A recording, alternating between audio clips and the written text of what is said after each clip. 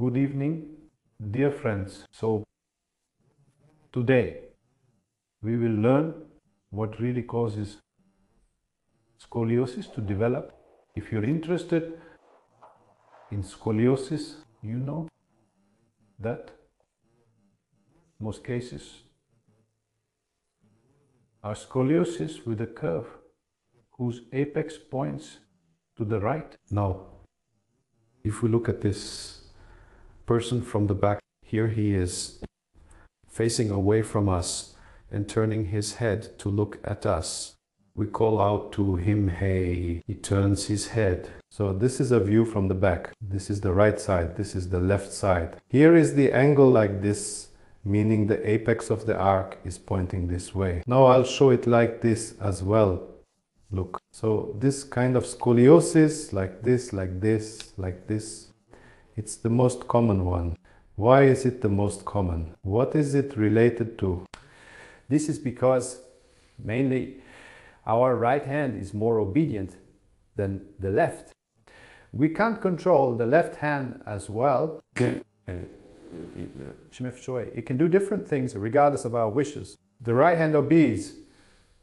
Sometimes we even have to restrain the left one.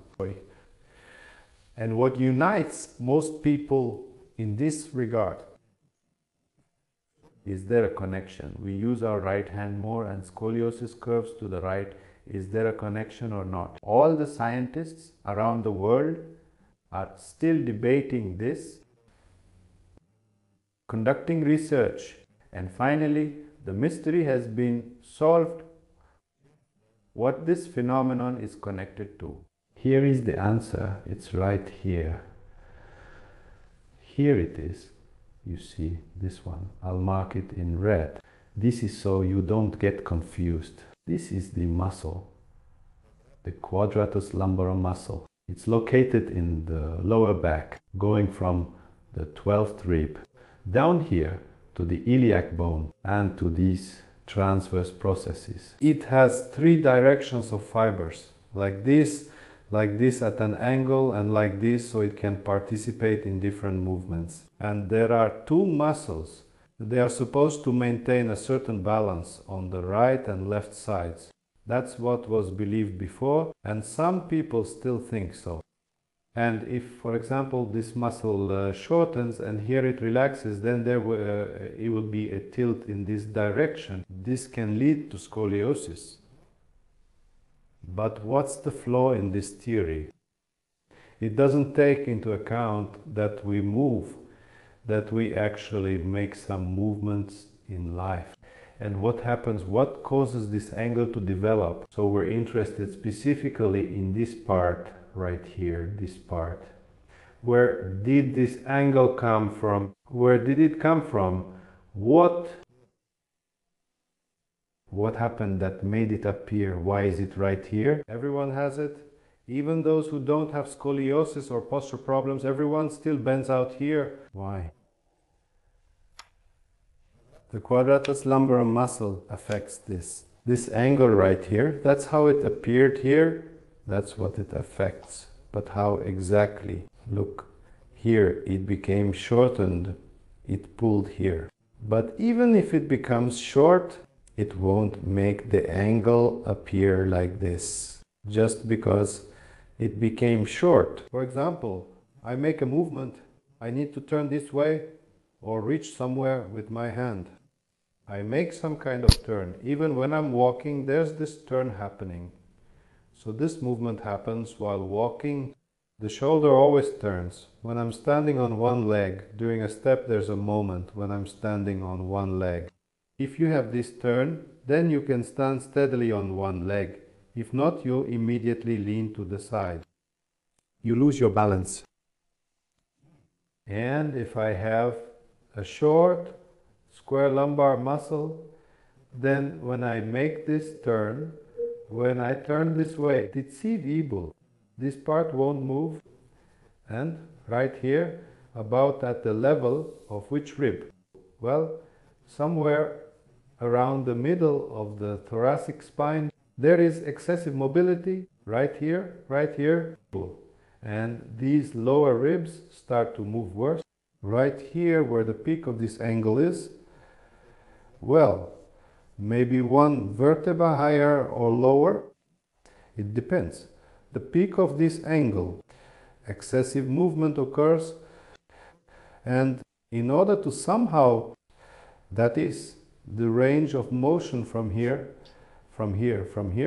shifts to here, and this area starts to move more.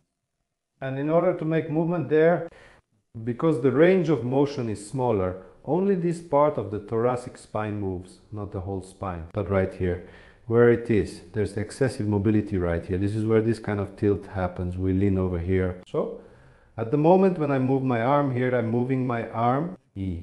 Both of my shoulders are kind of in the same position. That is, both shoulders are roughly at the same height. If the quadratus lumborum muscle is shortened, then when I move my arm, one shoulder rises and this one starts to drop down. So, if everything is normal, they're at the same level. If things aren't great, then first you get this kind of tilt. During this tilt, the distance here between the ribs increases, so that this joint can then make a greater range of motion because it has to move for all the others. And this movement happens often. If your right hand is dominant, you pick something up, you put it down. So all the main movements you do, your dominant hand does more. And at the same time, there's this constant excessive tilt. And that's why if we just take and use some methods like corsets to restrict the mobility of this part of the thoracic spine, then it starts to participate more in breathing. This half of the rib cage becomes more mobile during breathing, right here, this part. Because with every movement, the ribs here get closer together.